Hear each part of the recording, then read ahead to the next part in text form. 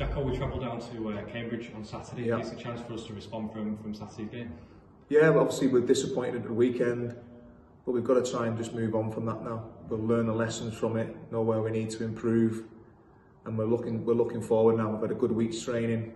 We've had the group in. Some lads are starting to come back who've just joined us, getting fitter. So there's been some positives this week, but don't get me wrong, it hurt last week. You know, it hurts everybody and all the fans, the players and myself. So we're looking now to react and respond from that. And that's important, isn't it? Taking that pain of how we felt after the final whistle on Saturday and using that energy towards this weekend's game. Yes, definitely. I think you've got to, as a team, I think you'd be always identified as how you react from them situations. I think that says a lot about players, managers, characters, teams. I think that will always be the way.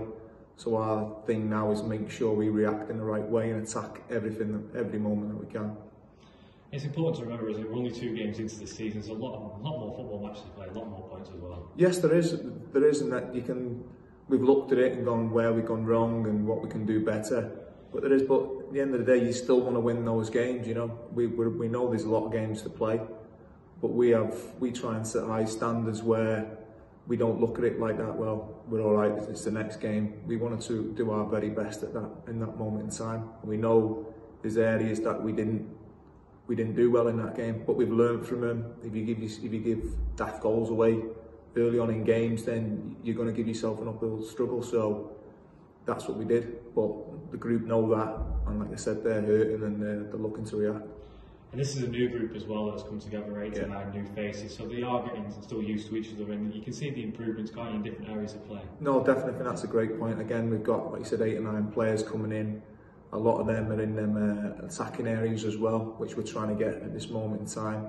I'm trying to get them connections between those players, and it does take time. But all I can say is we're working really hard to try and do that. So are the players, and I've seen a response in training this week from them. They're another week fitter. They're another week in with the group, and the group wants to do well. And you can tell just from the mood on the training camp and how the lads are, are training. They look up for Saturday, don't they? There's a good vibe about the place. Yeah, there is. Like I said, I think we've got to learn as a group that people want to try and beat Tranmere. You know, they want to scalp. So we've got to be ready for that sort of thing.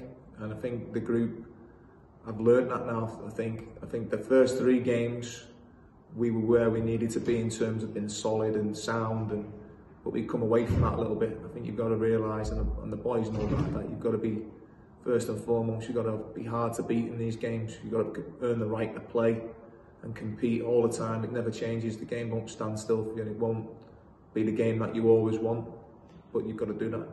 Another positive that you've had midweek game this week, so a full week of training for the likes of Kane Mullery and Liam Feeney, who joined the group a couple of weeks ago. Yeah, it's been great. It's been good to have another week's training. Again, like I said, it gets them another week fitter. It gets the group another week fitter, and it gives you a chance, again, like you said, with them new players coming in, to get those ideas over and get the repetitiveness in them that you need to get them all gelling together.